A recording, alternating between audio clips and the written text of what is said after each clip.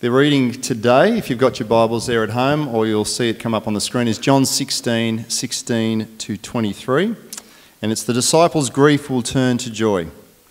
Jesus went on to say, "In a little while you will see me no more, and then after a little while you will see me." At this, some of his disciples said to one another, "What does he mean by saying, 'In a little while you will see me no more, and then after a little while you will see me'? And because I'm going to the Father." They kept asking, "What does he mean by a little while? We don't understand what he is saying." Jesus saw what they wanted to ask him about this, so he said to them, "Are you asking one another what I meant when I said, 'In a little while you will see me no more, and then after a little while you will see me'? Very truly, I tell you, you will weep and mourn while the world rejoices. You will grieve, but your grief will turn to joy. A woman giving birth to a child has pain because her time has come, but when her baby is born, she forgets the anguish because of her joy that a child is born into the world. So with you, now is the time of your grief, but I will see you again, and you will rejoice, and no one will take away your joy." So, before we get into the sermon this morning, I just want to create a little moment of personal reflection. I want you to take a moment, perhaps close your eyes and block out the distractions that surround you. And I want you to consider, what 3 character traits describe you? I want you to be honest. Not necessarily the persona you share with others, but who are you at your core? Now let's widen our circle a little. What 3 character traits would you use to describe our church? And again, let's widen the circle just once more. What 3 character traits would you use to describe our community? I don't know about you, but this latest series, Resisting Tame, has challenged me to the core. It's got me really thinking about who I am and asking questions like, how do I live out my faith? How am I light and salt? How do my actions portray the power and wisdom of God's Spirit within me? How do I follow Jesus in this time and place? Our series is based on verses in Revelation 3, where Jesus is speaking to the church of Laodicea. "I know your deeds, that you are neither cold nor hot. I wish you were one or the other. So because you are lukewarm, neither hot nor cold, I'm about to spit you from my mouth." Pretty compelling scripture, right? And so far we've been encouraged to develop a number of disciplines which stand defiant to the pulls of our modern day culture. That hunger must resist indifference. That sacrifice must resist privilege. That honour must resist contempt. And hospitality must resist apathy. It's been a powerfully compelling series. And I encourage you to visit our Bright Church of Christ website or Facebook page and watch any that you've missed. Today we're going to continue by exploring how celebration needs to resist cynicism. But before we do, let's pray. Heavenly Father, I thank you for your word and for the way in which it reveals your heart to your people. Father God, you are good and you want good for us.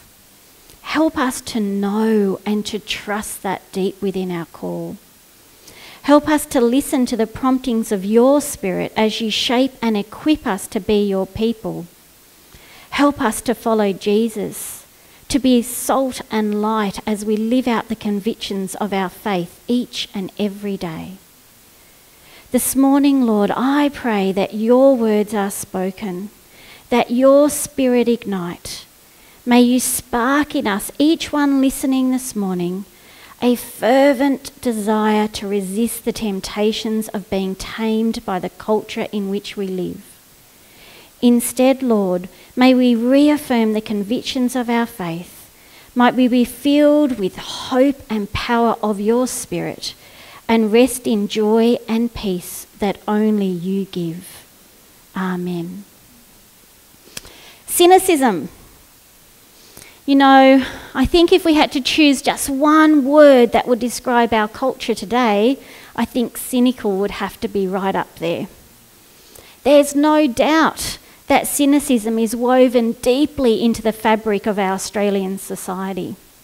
We're distrustful, we're disenchanted, we're disengaged. We scoff at perceived conspiracy in everything from national politics to our local council incentives, from COVID precautions to vaccine rollouts, from corporate business to charity organisations. Even in our personal dealings with one another, we are sceptical of motives and suspicious of agendas. And look, in the days of royal commissions into institutional responses to child sexual abuse, into aged care and disability, neglect and safety, as well as the misconduct of banks and financial institutions, it's no wonder that there's a level of scepticism undergirding our society. As I was searching for a definition of cynicism, I came across these. Cynicism. It's an attitude characterised by general distrust of others, an inclination to believe that people are motivated purely out of self-interest. It's fault-finding, a rejection of the need to be socially involved, a pessimism about the capacity of human beings to make correct ethical choices. Cynics believe that they are well informed, that they know truth, and that others are simply naive or gullible or deceived. Being a cynic is not about noticing weaknesses or areas of need and then rolling up your sleeves to get involved and make a difference. Rather, it's a wipe your hands and sit in disillusionment and then say, "I told you so," sort of attitude. Cynicism gives us the luxury of being right without the responsibility of working for change. It gives us the pleasure of effortless superiority. Oscar Wilde said, "A cynic knows the cost of everything and the value of nothing." John Tyson, in his book Beautiful Resistance, describes cynicism as an intentional blindness of the soul. The issue with cynicism is that it highlights our core values. It outwardly reveals the state of our heart and exposes our perception of the world around us. It's not based in truth, but in fear and discontentment, and it has a complete and utter focus on self-preservation at all costs. It deeply affects relationships and crushes any form of vulnerability, hope, or openness. And what's a little frightening is that cynicism breeds cynicism. It's a self-fulfilling habit. You have a cynical spirit, it's tricky to say, you have a cynical spirit that looks for fault in others. So you become disappointed, which leads to discontentment, which grows that critical spirit. People who expect the worst are really good at finding it. And the problem with cynicism is that it hasn't just become normal in the culture around us, it's becoming a big part of church too. We're cynical of people who show genuine passion and enthusiasm. They're a bit over the top, right? I mean, it's only really a matter of time before they get burnt out. We're cynical about God moving miraculously in our lives. because we've felt the pain of unanswered prayer. We're cynical about the possibility of things changing for the better because life is hard and there's seemingly endless barriers in the way. So instead of being a people with good news to share, news that can transform the world, we've become guarded and distracted and sceptical.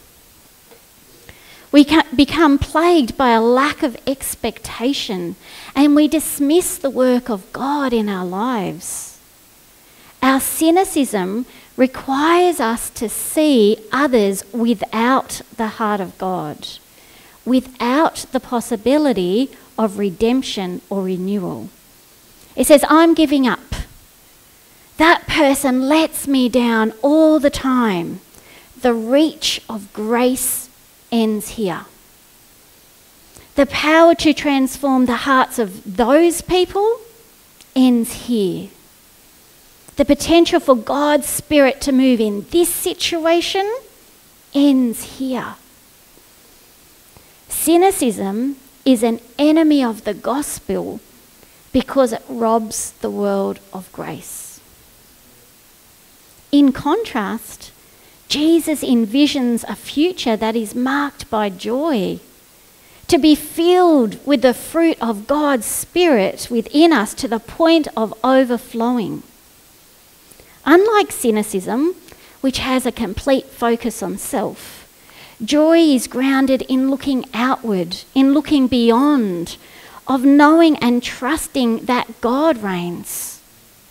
Joy is an outpouring, a sense of freedom, a giving of ourselves, a recognition and celebration that it is God's work at hand.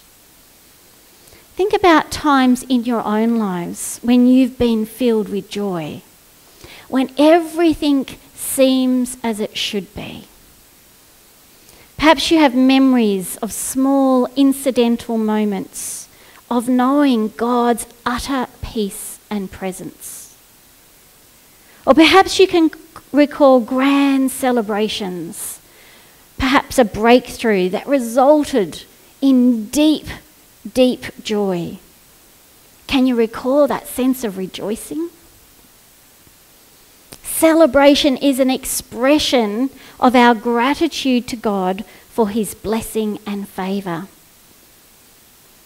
In Psalm 16, 9, 11 we read, "Therefore my heart is glad and my tongue rejoices. My body also will rest secure, because you will not abandon me to the realm of the dead, nor will you let your faithful one see decay. You make known to me the path of life. You will fill me with joy in your presence, with eternal pleasures at your right hand." The Lord is our confidence. He is the way to life, a life that produces joy and eternal pleasures. And joy is not naive. It's not some gullible emotion that is fickle and fleeting. And it's not incompatible with suffering, because joy fixes our hope on the eternal promises of God and sees Jesus himself as our joy. This is seen in our Bible reading today. Jesus went on to say, "In a little while you will see me no more, and then after a little while you will see me."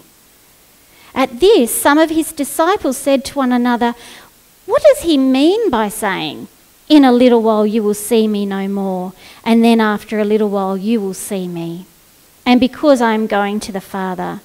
They kept asking, "What does he mean by 'in a little while'? We don't understand what he is saying." Jesus saw that they wanted to ask him about this, so he said to them, "Are you asking one another what I meant when I said, 'In a little while you will see me no more, and then after a little while you will see me'? Very truly I tell you, you will weep and mourn while the world rejoices. You will grieve, but your grief will turn to joy. A woman giving birth to a child has pain because her time has come. But when her baby is born, she forgets the anguish because of her joy that the child is born into the world. So with you. Now is your time of grief, but I will see you again, and you will rejoice, and no one will take away your joy. In that day you will no longer ask me anything. Very truly I tell you, my Father will give you whatever you ask in my name." Firstly, we see Jesus explaining a time of separation. In a little while you will see me no more, and then after a little while you will see me. He's explaining that there will be pain in separation, an interval between departure and return. We see the confusion of the disciples. What does he mean? It's not how they pictured or imagined. We don't understand what he's saying. They have a narrow understanding of the overarching work and will of God. Jesus hears their questions and explains that they're going to experience pain, a grieving loss. You will weep and mourn.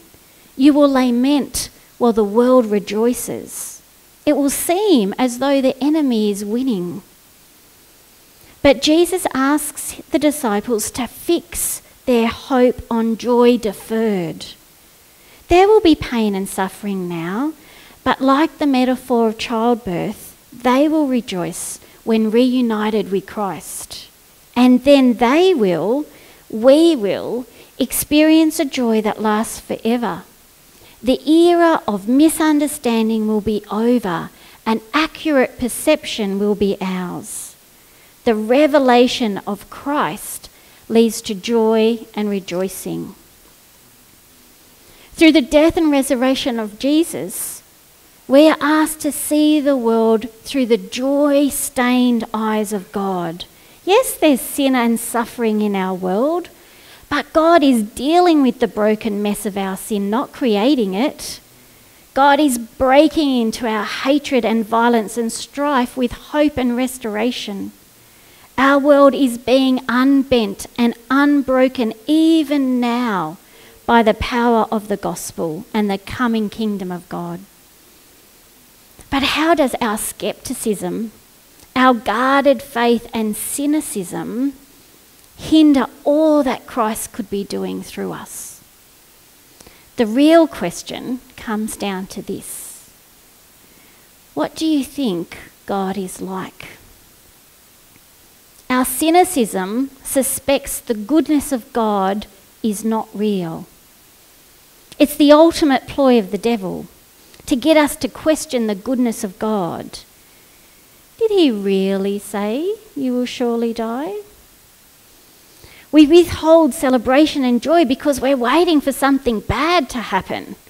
We sit in our doubt. Whereas joy and celebration involve two fundamental beliefs in the nature of God. Joy comes when you believe in the goodness and faithfulness of God, and when you have hope and trust in the promises of God. Celebrating the goodness of God is a thread throughout Scripture. It's a dominant theme throughout God's Word. And the first illustration of this is in Genesis 1, the creation of the world. Throughout the creation story, God saw that it was good. In Job 38, 4-7, we read, "Where were you when I laid the earth's foundation? Tell me if you understand. Who marked off its dimensions? Surely you know. Who stretched a measuring line across it? On what were its footings set? Or who laid its cornerstones? While the morning stars sang together and all the angels shouted for joy." The morning stars are singing and the angels shouted for joy. It's the soundtrack of creation, a heartbeat pulsing through the universe as God was creating. It is good. It is good. It is good. God's heart was in it, and an enormous outflow of celebration surrounded it. Now, the cynics amongst us are saying, yeah, but it got broken. And it did, by the actions of people. But the creation story of Genesis is the blueprint of God's intention. It reveals his heart for all relationships, for humanity with earth, for humanity with one another, and for humanity with God. And despite the fall, throughout Scripture, we can see how joy is deeply connected with God's saving acts. Just think of the story of Jesus' birth and what celebration surrounds that.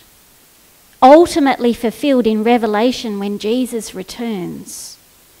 Can you imagine the day when you fall into the arms of Christ and all troubles and striving cease? What joy. Let's not fall into the trap of developing a cynical faith that sees the Bible starting in Genesis 3 with the fall and ending in God's judgment in Revelation 20 without anything in between.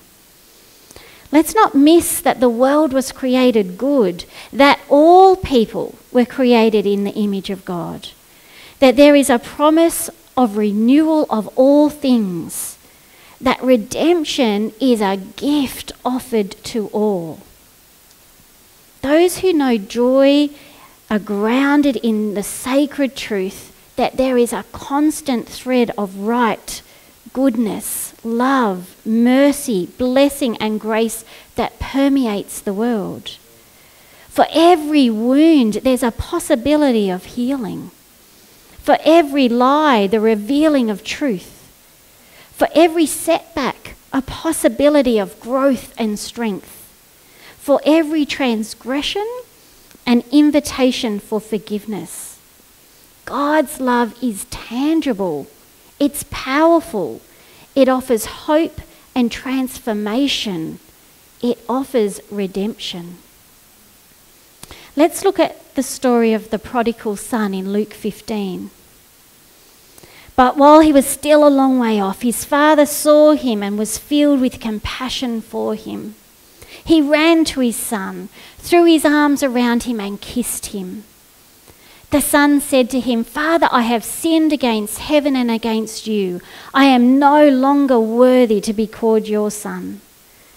But the father said to his servants, "Quick, bring the best robe and put it on him. Put a ring on his finger and sandals on his feet. Bring the fattened calf and kill it. Let's have a feast and celebrate. For this son of mine was dead and is alive again. He was lost and is found." So they began to celebrate. The father is looking out, he's hoping. And when he sees his son, he's not filled with righteous judgment. He is filled with compassion. He doesn't stand in superiority, but he humbles himself, pulls up his tunic and runs to embrace his son. His behaviour demonstrates his heart. Although the son acknowledges his sin, the father is not focused on it. Instead, he calls his servants to prepare a feast. The celebration is an outward expression of the joy that he knows. It's a fitting response for an act of celebration. I don't know about you, but I confess that more often than not, I'm less like the father in that parable and more like the older brother. I play judge and I sit in a focus of self. I am righteous and cynical, and it impacts my relationship with others and with God. I build protective walls of distrust around my heart. I question motives. I am wary and guarded. And it's not who I desire to be. For my cynicism renders me useless to the work of God. When I sit in fear, Job tells me that the fear of the Lord, that is wisdom, and to shun evil is understanding. In 2 Timothy I read, "For God did not give me a spirit of timidity, but a spirit of power." When I am overwhelmed by doubt, The Psalms tell me, for the word of the Lord is right and true. He is faithful in all he does. When I sit in judgment of others, 1 Corinthians reads, therefore judge nothing before the appointed time. Wait till the Lord comes. He will bring light to what is hidden in darkness and will expose the motives of men's hearts. At that time, each will receive the praise from God.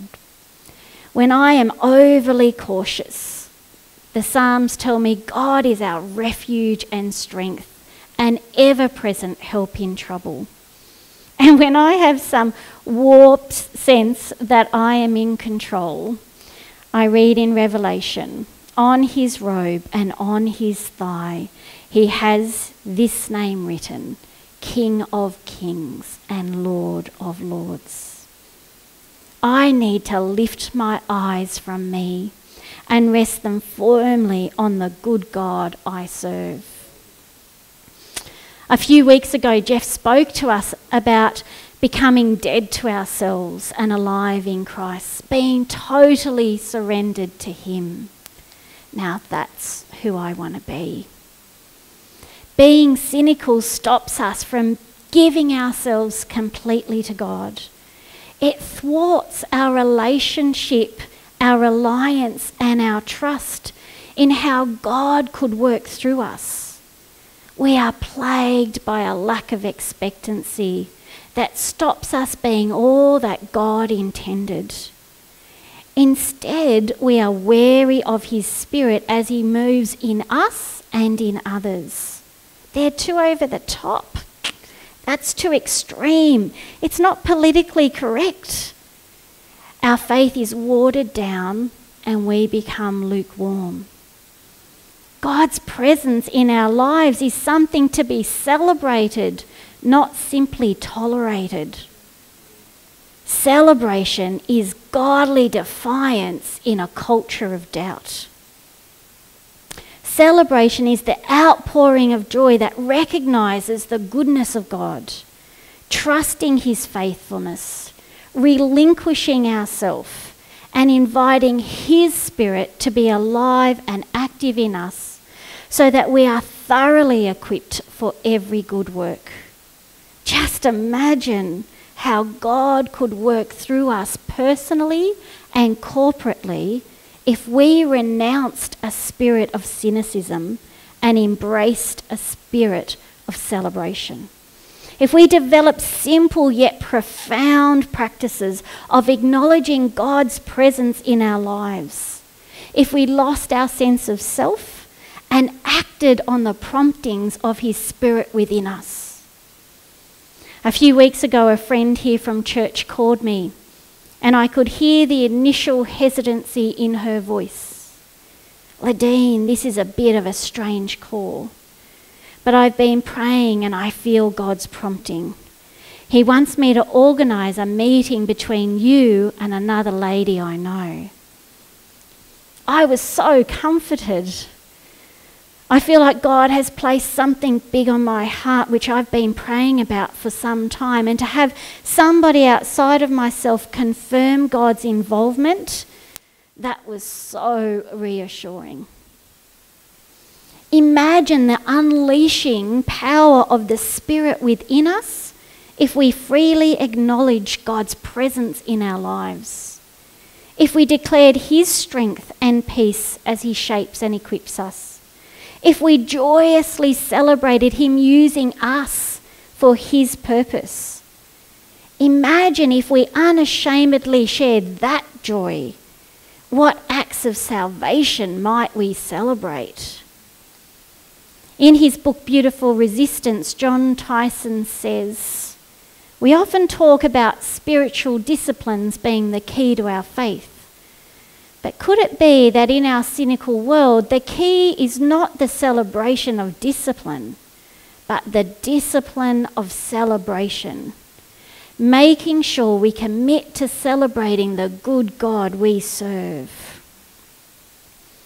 When we openly celebrate, We are bringing the glory of God into the brokenness of the world around us. We're representing the God we serve and offering tangible grace to the world.